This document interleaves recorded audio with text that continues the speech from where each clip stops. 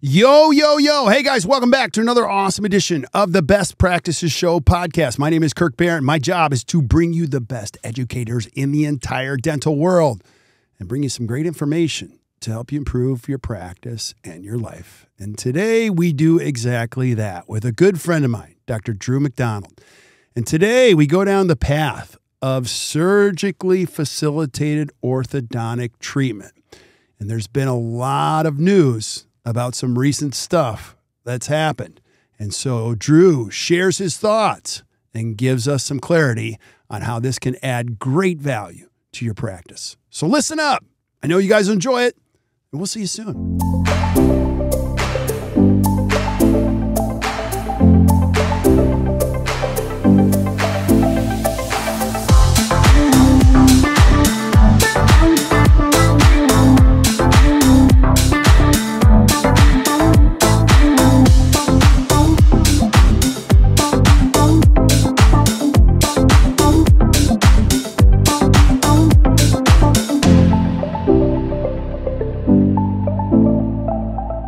Hey guys, welcome back to the Best Practices Show podcast. You know the jam around here. I just find the smartest, coolest people in the world, and we talk about the issues that matter in dentistry. We're going to do exactly that with my friend Drew McDonald and we're going to be talking about surgically facilitated orthodontic treatment, SFOT. Drew, how are you, brother?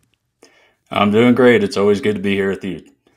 Dude, you're the best. I just really appreciate you. You're like a rock star coming on into the scene. You know, one of these days I'm going to hang out with you, and that way I can just get into these, you know, special places, VIP rooms and all that kind of stuff. But I'm a big fan of yours. You've been on the show so many times, and I always like to start here just because there's so many people listening and a lot of young listeners.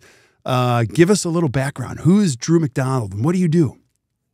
Yeah, so I'm going to lead in a little differently than I have in the past, which is that I am a dentist who didn't get into dental school the first time that I applied. I know for anybody young and listening, that's a thing. I mean, it's a very competitive place. I have a lot of people that shadow at my office. I'm an orthodontist, by the way. I didn't clarify that. But at my orthodontic office, I have a lot of pre-dental students shadow. Some end up working at our office. And every year it comes around that we have to apply and take our DAT. And I know that we've been around a lot of very talented, very smart kids. And I wasn't even one of those because they always tell me their DAT scores. And I go, wow, I was nowhere close to that. And so, you know, at the end of the day, what I want to say is if you're out there and you're applying to dental school and you don't get in the first time, make sure that you try again, because if it's something you love and if it's something you want to do, it's worth it to spend another year or even two to accomplish it. Because at the back end, being a dentist, being an orthodontist, it is a very rewarding career. Yeah. And again, it's something that if you can devote that time and that effort and you know it's what you want, it's worth it to apply and apply again. And again, yeah. I had a tough time after I didn't get in the first time because I was pretty down. And, you know, I thought, hey, I've done everything right. But it made me that much more appreciative of the opportunity. And ultimately, when I did get in, I said, I don't want to waste this because I know how hard I had to work to get this opportunity. And I think, honestly, it changed who I was as a person because I became that much more driven to apply myself in a world that I wasn't, you know, that I knew I wanted to be the best at that I could be. But I knew it that much more the second year because I did not get in the first time. Yeah, I don't think you've shared that story. So that is definitely a new one. I like it. Yeah, I like I've told it. the baseball story enough. I was sitting there going, what's a new one today? I got to tell something good. So no, that's great. I really appreciate that, though, you know, more than anything, because I don't know, Pete Dawson said this years ago, and I'll never forget. He's like, don't think that anyone just gets there. It takes 7 years of hard work to be an overnight success at anything. And I didn't like hearing that because that's too long of a time frame.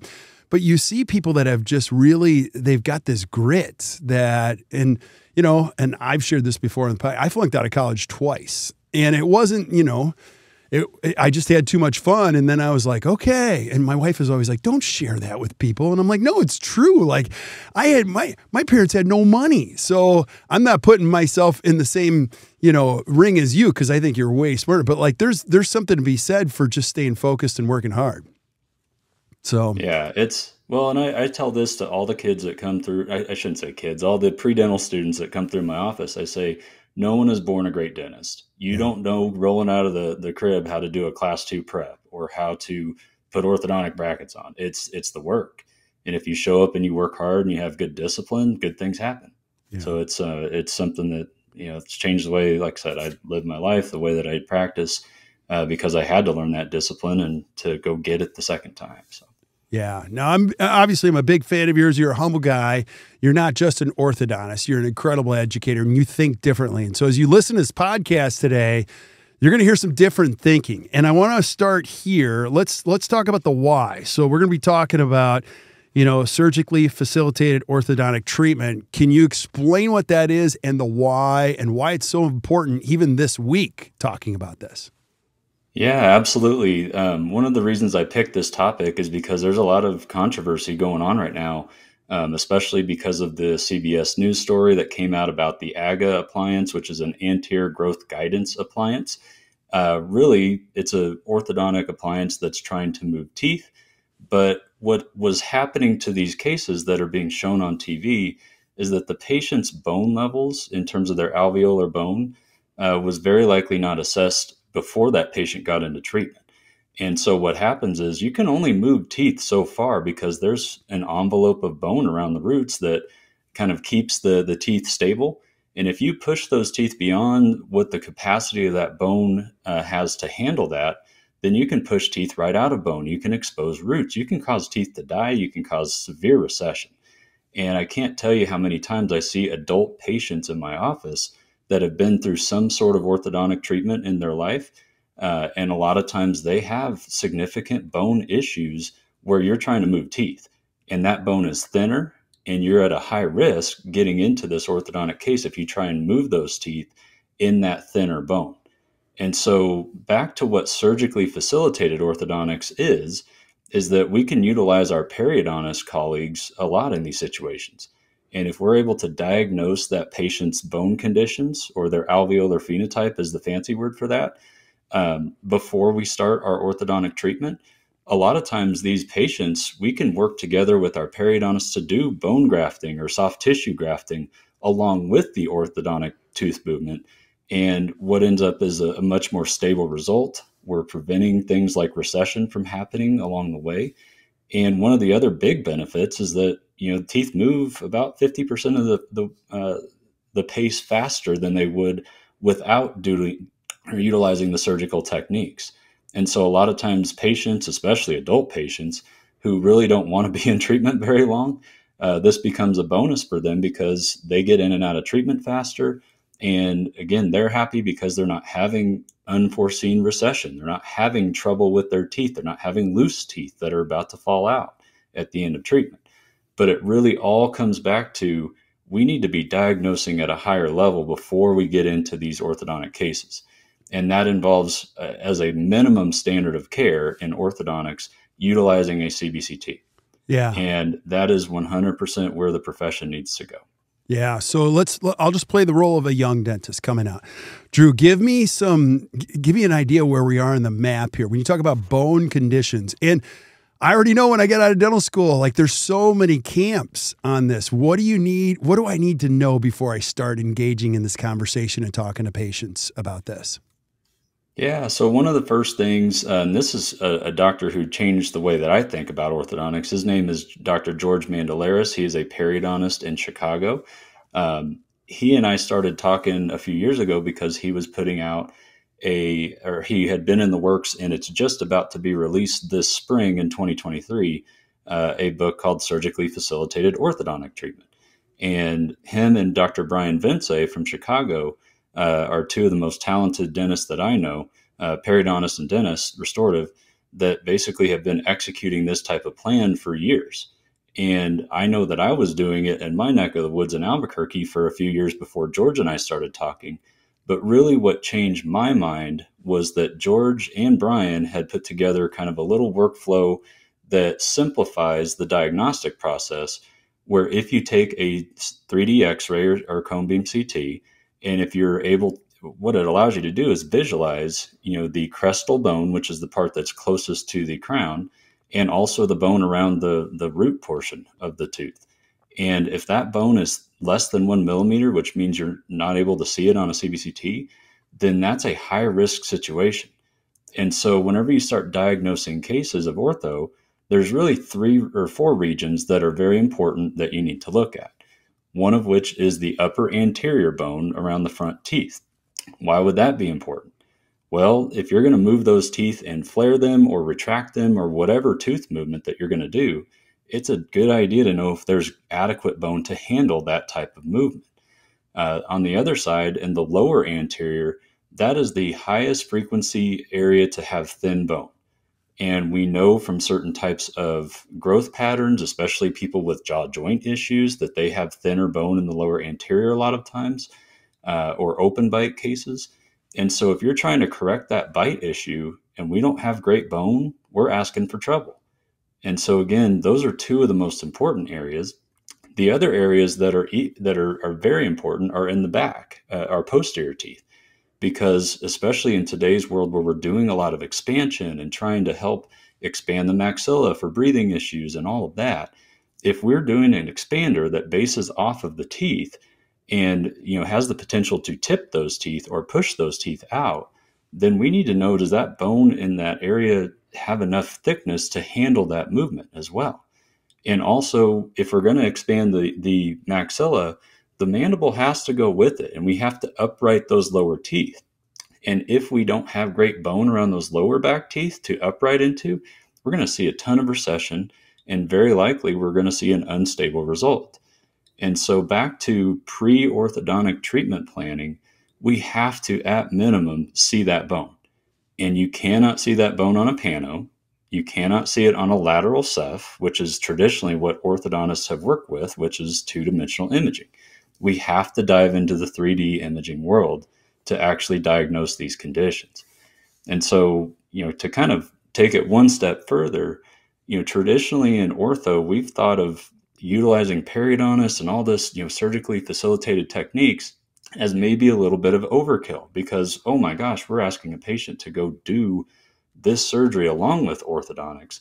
And if all we were telling them was that it might speed up your treatment, which we've known that for a long time, that's been since the 80s with the Wilco brothers, Dr. Frost, who had also, kind of pioneered that. In general, that was our only excuse to get someone to go to a periodontist back in the day. And so a lot of patients would go, I don't really care that much about that. And what would end up happening is that we'd see recession when we thought we weren't going to. So again, this is where the 3D world and CBCTs have changed how we execute plans, is it allows us to see the enemy before we get in on the treatment plan. If we see that bone has areas of concern, then we should get them to our periodontist before treatment so that they understand, hey, if I do this procedure, I'm going to have less likelihood of, having recession and problems later. And so, that's really where the 3D world is changing the way that we interdisciplinarily work together, if that's a word, sorry. But essentially, it opens up our world. And if our patients see they've got that thinner bone, a lot of times they ask me, okay, what do I do? Because I don't want that recession. I don't want problems with my teeth. I can see how thin that bone is. And that's where, again, it opens up the conversation that you need more involved treatment. And patients say yes to that more involved treatment. Yeah. So can I throw in two things that come to mind? Because I'm totally picking up what you're putting down. But let me throw 2 elephants in the room. It's the 3D world. It's a big conversation. But even the best minds say only a certain percentage of people are really embracing and doing the 3D world. True or false? True. Especially in orthodontics, unfortunately. I think we've talked a little bit about this in the past, and I did a masterclass on how important it is to diagnose with CBCT and MRI in the orthodontic world. And, a lot of times, again, not to get too controversial, but what happens is that a lot of the older guard in any profession, not just ortho, but they say, hey, we've always done it with this set of imaging. Why do we have to move into this? And, oh, by the way, there's so much fear about a 3D image possibly adding more radiation to the patient and saying, oh, we need to scale 3D, and they base a lot of decisions on old material. And what I mean by that is that today's 3D X-ray machines, cone beam CTs, are, when we do a light scan on an orthodontic patient, we're doing less radiation in one 3D image than we are from a panoramic X-ray and a Ceph X-ray, which are two-dimensional images. And so again, if you're going to sit there and say a 3D is overkill because of radiation purposes, I think that argument is by the wayside at this point. Again, that's based off of old, CT images, which are heavy radiation. Cone beam CT is much different. And so we have to start changing that narrative that we're over irradiating our patients when we have these newer tools to be able to really have a much better radiation level for them than what our old images even used to provide. Yeah. And have you ever heard this? Drew, have you ever heard this? The 7 most expensive words in business? That's the way we've always done it. No, that's the way we've always done it. And that's a big, I cut you off. You were getting ready to say something, but yeah. That's the way we've always done it needs change. Yeah. And again, it opens up so much more, because here's the reality. And I know in the past I've done podcasts about TMJ and airway directed orthodontics. You can't see joints or airway issues on patients without a 3D either in a lot of these cases. And I should clarify that airway issues, especially pharyngeal airway issues, again, they're visualized, they're not diagnosed on an X-ray. The X-ray is a helpful tool. However, again, back to what our world as orthodontics really needs to be is so much more than teeth. Yeah. Because what puts a patient in our chair and creates malocclusions are airway issues, tongue issues, TMJ issues. And to execute how we correct those, we have to see all of these things. Otherwise, if we overlook them diagnostically, they're going to come back to haunt us. And what's dead will never die. And we are going to be chasing a malocclusion because we didn't get to the root of the problem. Yeah. So we can only see that with imaging, and 2D imaging is not enough anymore. Yeah. So can I ask you this too? Again, I love it. And as you guys have already seen, I mean, Drew's a thinker, and it's so fun to listen to you and how you collaborate with everybody else. And, if I'm a young dentist listening, okay, I'm going to just throw the second elephant in the room. Okay, orthodontist and periodontist playing together. Okay, so help me with that. I can't even get them together to communicate, in the smallest fashion. You've got to be into the long tail of this, right? And building a team. Help me with some thought processes on how I put that team together. Yeah. So I mean, everybody, at least when we come out of ortho school, we know that there are certain things that we don't want to stress with tooth movement. One of those is if we have thin tissue. That was always the traditional thought is, oh, look at the gum tissue. Because we could see it at the surface. It's right there in front of us. And so a lot of times there's adult patients, and it's been well established a patient needs to be periodontally stable before going into orthodontics. I don't know that everybody who starts orthodontic cases observes that sometimes, because I've seen a lot of problems after ortho that come up. But in general, that has always, I think every orthodontist and every periodontist who are out there kind of understand in common that there's a risk for periodontal issues when you get into ortho. But we've always looked at it as, is there already recession, or is the gum tissue thin? What we need to wrap our heads around again is, where's the bone? And I know I'd said that earlier, but, so back to playing together, this is again where the imaging facilitates conversations. And I show, basically in my world, we do our diagnostics with our CBCT, MRI, whatever else we do. But with that, I put together a whole presentation that shows those levels of bone to the patient. And then with my referral to the periodontist, it has those same pictures of that CBCT. And then we just send, the image so they can scroll through too and see what they need to see. The other thing I do is that I utilize treatment simulation software, that allows us to visualize, one, the bone. Two, if I move these teeth in this fashion, what does that bone look like around the roots? Did I move the root out of the bone if I tried to accomplish that? And there are some softwares that are helpful, again, for visualizing that, one of which, oh my gosh, I'm blanking on it. I'll get it in a minute.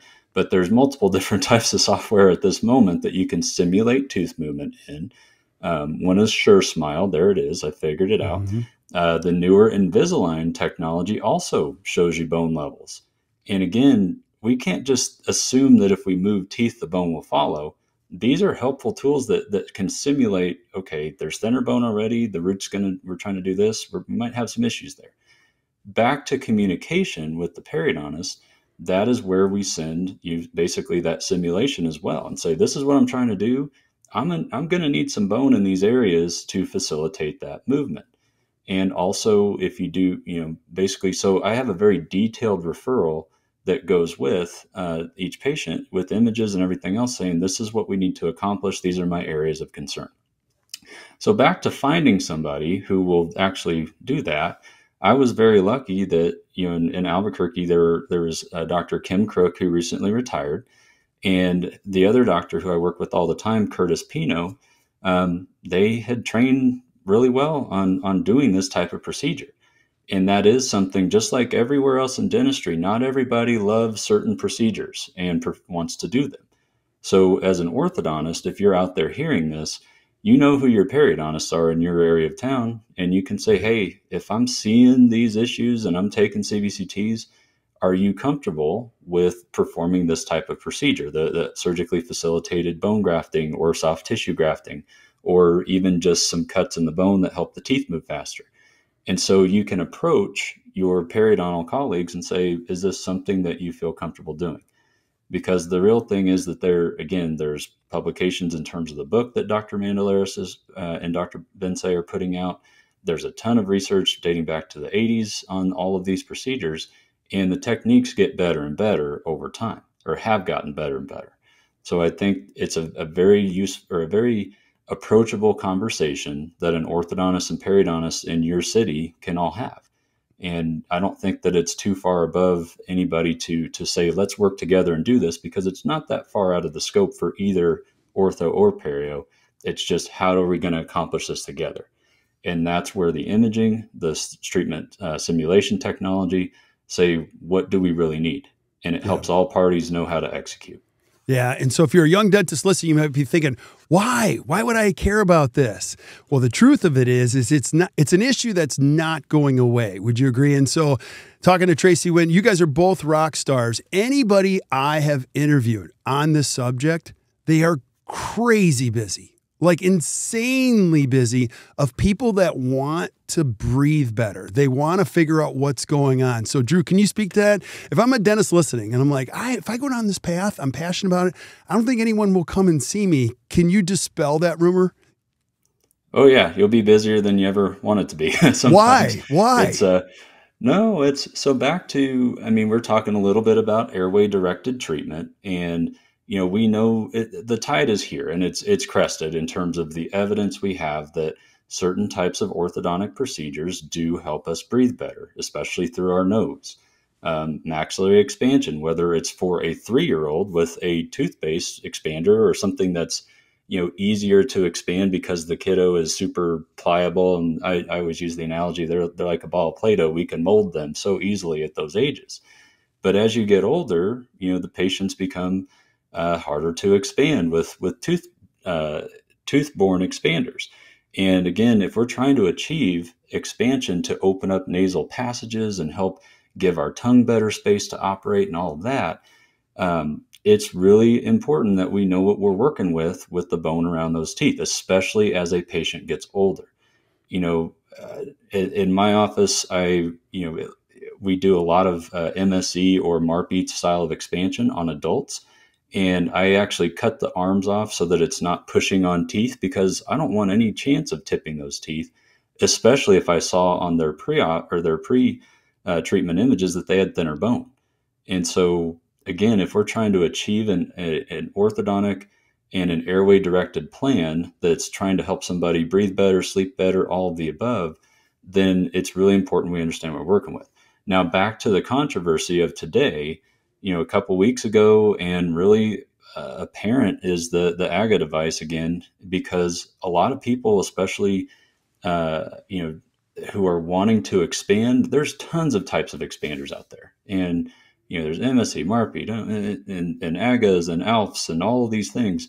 The most important thing that we need to understand, no matter what type of expander we have, is what is the foundation of the alveolar bone, because that's where people can get in trouble. And that's what happened with this AGA situation, is that with the best intentions, some doctors say, hey, I want to expand. I want those teeth to be out here because it's going to open up space for the tongue, and we're going to be able to give this patient a better life. And going into that treatment, again, with the intentions of helping from a bigger picture, I commend everyone who looks at treatment dentally, orthodontically that way, because our world is so much bigger than teeth. Yeah. But back to understanding the teeth component and the bone component, if you go in and just expand everybody without assessing things properly, there can be trouble on the back end of that situation. And that's exactly, again, what happened with the AGA, is that if we're trying to tip those front teeth out or push the anterior part of the maxilla forward and widen at the same time, there are biologic limits to that. And one especially, obviously, is the bone. And if we don't see that bone level, we can ask for trouble, which is what happened, where people were tipping teeth out of bone, causing severe recession, causing people to lose teeth and, have a much bigger dental problem than what they came into the treatment plan with. Yeah. So I can't stress this enough. Seeing before we get into cases will save our butts on the back end of things. Yeah. So I want to piggyback on that. I want you to go back to that. So just at the bar, talking to everybody, this is a hot subject. And so many of your friends and mine, I won't mention their names, are like, everybody could be a little bit better if they just slowed down. One of the words that doesn't come up a lot is patience. Like, as a clinician, two things. Can you speak on this? You don't have to figure all of this out. You don't have to be at Drew McDonald's level to start all. You can actually start. But the second piece is being patient enough to make sure that we're doing the right thing before we move to the next phase. Because again, we could open that up to other treatment modalities, but so many people are in so much of a hurry to get this treatment done. Patients and clinicians. Can you speak to that? Yeah, and especially in ortho, it's puzzled me the more that I've been in this world of how I practice now, which is slowing down, like you said, taking records, taking time between the first time I meet that patient and when we go over their treatment, because I need to analyze these things. In ortho, and especially coming out of orthodontic residency, there are certain types of models of practice that seem to be getting pushed upon us. And I say that because as an orthodontist, we want to do the best for our patients, no matter what. There are some outside forces in orthodontics, such as corporate dentistry, other things, and I won't throw that in there too much. But when you come out of residency, you need a job. Mm-hmm. And when you need a job, sometimes the people who are operating that job might have a practice model that pushes something of what we call in orthodontics same-day starts of treatment. And so what that means is that as the orthodontist, the first time you meet that patient, you are expected to look at photos and usually a 2D x-ray, sometimes a 3D if you're lucky in one of those settings. But essentially, you're expected to look at a pano, a lateral ceph, and some pictures and have the entire diagnosis right then, tell that patient and their parents the treatment plan that you're thinking. And then, oh, by the way, they're supposed to start treatment that day because the business side really likes that model because it's a start. It's money in our pockets. It's booming, right? We did this many today. And again, not to throw too much shade, but there are Facebook groups where people in offices brag on, we did 28 same day starts today and we're competing with this other office for this. And what that means to me is same day shit.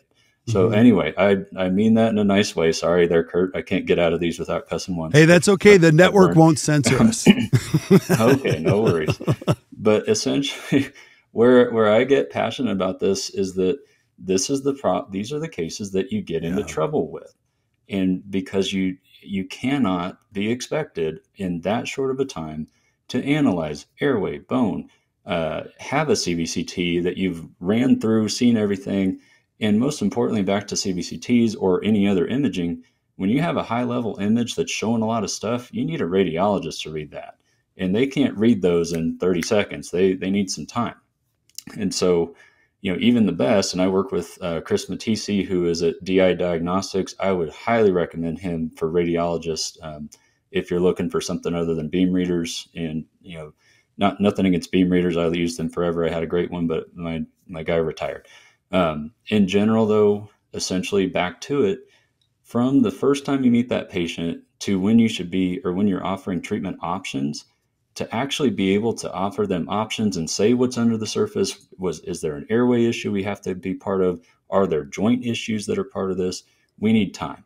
Yeah. And I think that what we need to do is feel comfortable stepping back and saying, hey, at that new patient exam, these are the issues I'm seeing. I need these images and this diagnostic criteria or these materials for me to adequately assess and make recommendation. Yeah. And ultimately what I've seen is that patients value that. They love it because they're like, okay, that's not what I heard down the street at that other place where they were trying to get me to go start treatment and take $500 off if I did it right now, kind of thing. Yeah. But that is a model. And so back to doing quality care, it's possible. And patients they're not going to run away from that. They actually want it. Right. And that's what I had to mentally get over at first was coming out of school. It's a business. I've got to start X amount of patients. I've got to make money. I've got my bills. I've got life, and what I've seen is that by taking a step back and doing things differently and being higher quality, you can have a more independent style of practice where you can, like I said, charge more, see less patients and have a better quality of life along with that. And ultimately, do better for your patients. And I can't tell you how many patients that come in orthodontically with crowding or a bite that's way off, and we discover an airway issue, especially, or a jaw joint issue, especially, where, we go, okay, well, we did something bigger for this patient and their life quality is going to be better because we were able to help those things or get them better. And again, I can't thank enough. I have to thank the people who taught me to think that way, which are Jeff Rouse, Dr. Jim McKee, and of course, Dr. Mark Piper, who are huge people in my life who've taught me, and they're not orthodontists. I say this every time. They are not orthodontists. We as orthodontists do not have to only offer our world to other orthodontists when we're looking at advice. Yeah. And again, I can't thank those guys enough, especially Dr. Mark Piper. He kind of he flipped my whole world upside down. And so did everybody else I mentioned. But you have to fight your way back through it to do good things. Yeah. Amen, brother. So well said. I have so many more questions, and I know you're doing this on your day off and you've got your kids coming home and all that. We're going to save it for another episode, but I want you to mention a couple things. I want to mention what you're up to and your study club and all that. But before we do that, any last thoughts that you would love for people to consider when it comes to SFOT in the future? Yes, absolutely. The biggest thing, so there's a couple things coming out. One is if you have the opportunity when this book is released, I think it will be April of this year. George Mandelaris, Brian Bensay's textbook is gold. It has so many great authors. Some of the people I mentioned earlier. I did author a chapter as well in this book. I have no financial thing in this. I thought that this would be a great. This is something I'm passionate about. So yes, of course I'm going to contribute. But that book and also the works of Dr. George Mandelaris that he's done in the past for the periodontal profession are huge. And again, there's so many other periodontists that I'm not mentioning here, not on purpose, but just who have also paved the way for this type of conversation between ortho and perio. Right. And so, back to it, that book, I would pick it up or purchase the chapters online individually, whatever you think is best. But this is the new world. And especially when we have an opportunity to change the standard of care because we know more, because we have new technologies, we have to do it. We can't hide in the past with our two-dimensional images. So again, embrace the new. That's kind of my other message is, with orthodontics, we are evolving. And again, it's the wave is here on the airway front, on the tongue front, on the perio side, on the joints. All of the things that we know very well that contribute to malocclusions and why that patient's in our chair, we can't hide from them anymore. We can't just hide on a 2D Ceph or Pano. We have to be better diagnosticians. And quite honestly, our world is hard. Orthodontics is hard because we have to be good at joints, airway, tongue ties, perio. We have to know these things. Yeah. Whereas in the past, we maybe didn't think we had to. So again, it just opens up our orthodontic world and our dental world whenever we know that we can be part of these types of cases in new ways. And again, I think that we as orthodontists, as dentists in general, we need to embrace this part of our future, which is being bigger than teeth. Yeah. And I think we're going there, and we're going to be great at it. And the more time we have, the even better we'll do for patients. Yeah. Well, buddy, we're so proud of you. I mean, I truly think you're changing the world. You're changing the way people think. And I know you're making people's lives better. And Bill Robbins doesn't like it when I say this, nor does Jeff Rouse. The number one requested masterclass of all time we've ever done is yours. You know, people, what? I get no so, way. no, What? I'm not kidding. Every week I get, if you guys are listening, Drew did 2 of them. He did TMD directed orthodontics for us. And then you did another one. And I have both of them actually templated in an email right now because I just got tired of trying to find them. So if you send an email to me at kirk@actdental.com, I'll send you a copy of his 2 previous masterclasses. You'll love them. You're going to want to share them with everybody. And if anything, you'll see just somebody who thinks really well about what's best for patients. Buddy, I'm so excited to see what you do in the future. I want people that are listening, if they don't know who you are, a couple things. Number 1, I want them to follow you. So if I want to find out more about what you're doing. Number 2, if I have a study club and I haven't had you speak to my study club, what the heck am I thinking? And number 3, I want you to mention your study club that you have with McKee and Ringhofer and those guys. Can you mention all 3 of those? Yeah, I think I wrote down some notes there. No, that's so big. You know, the places that you can find me, I do a lot of speaking. Like I'll do full day programs. I'll do, but basically on these areas, which is joints, airway, perio. It's every orthodontic case. So I do a lot of speaking around the country and all that regarding this. I think the show notes will have how to contact me if you're interested. Back to one of the things I'm really excited and proud about, and there's a couple other guys that you've interviewed on here. So Dr. Jim McKee, Dr. Kurt Ringhofer, and another Dr. Seth Atkins, who's in Dallas. The 4 of us have what we call the Chicago Study Club, which we meet twice a year. You know, it's a joint and airway based progressive occlusion. You know, Dr. Ringhofer, Dr. McKee, and Seth Atkins are all restorative dentists. And then for some reason they invited me as the orthodontist to come along and do something fun. But in general, we're pushing the envelope on what we know about joints and airway, and how do you restore occlusions? How do you restore bites? How do you orthodontically execute plans when you have these patients? Mm-hmm. So again, that's been a huge, very fun project that we're doing together, and we're expanding the groups. We had one group that was to capacity. We have a little waiting list for the second group, but I think we're going to open that up soon. So that's really exciting. And then I have to give one other plug, and this is kind of a new project that Dr. Courtney Lavigne, who is a world-renowned cosmetic dentist, and then she went to the dark side and became an orthodontist. So her and I, yeah, that's an incredible journey for someone who went AACD, you know, the youngest I think ever, to then say, I'm going to go back and be an orthodontist. She's amazing. She's an airway focused, you know, TMJ, all the stuff we're talking about. Her and I are actually starting a continuum of classes for orthodontics and restorative dentists. And that should be opening up here this fall and into next year. So very excited about that project. That's more of an ortho specific or ortho restorative specific. But ultimately that's going to be pumping up for next year. So very excited.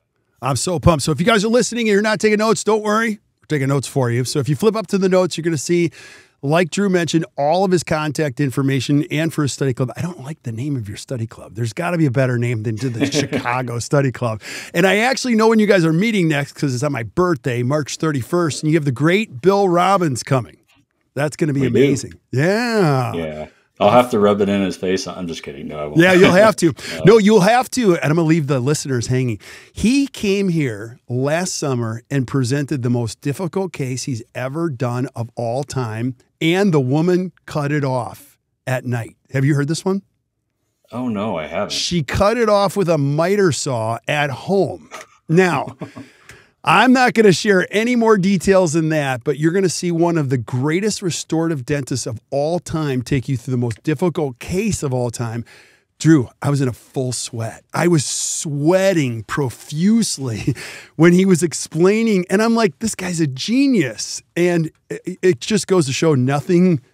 I mean, nothing surprises me anymore. So it's just pretty. So ask him to share that case. And actually, I'm going to have him come on the show and share that. But you guys are going to have a great time. I'll also put links once you get them to us, Drew, for the group you're doing with Courtney.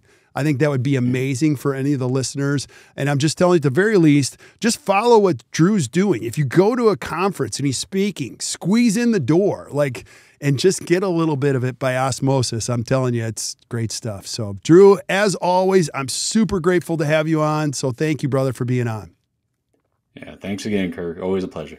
Yeah, stick around. We say goodbye to everybody else, but thank you guys for listening to the Best Practice Show. Hey, if you enjoyed today, which I know you did, just do us a favor, hit the share button, share this with your friends, because this is just so much fun. I love CE so much, and I love this profession.